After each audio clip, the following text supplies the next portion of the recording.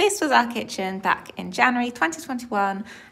We bought it with the view we're going to renovate it, make it amazing and make it all my own and my dream kitchen. So yeah, we knocked down the walls. It was very cool, very exciting, but then things went wrong. It kind of basically took a year, and it should have been like 6 months, which is okay. I still feel lucky that we could do it, but it's not great for the baking. But yay, then we got doors and light, and it was light, and I thought we're going to do some tiling. So learned how to tile, got some control back, and the kitchen like now I just love it so much. There's still like bits to do, but it's amazing, and it makes me so happy every single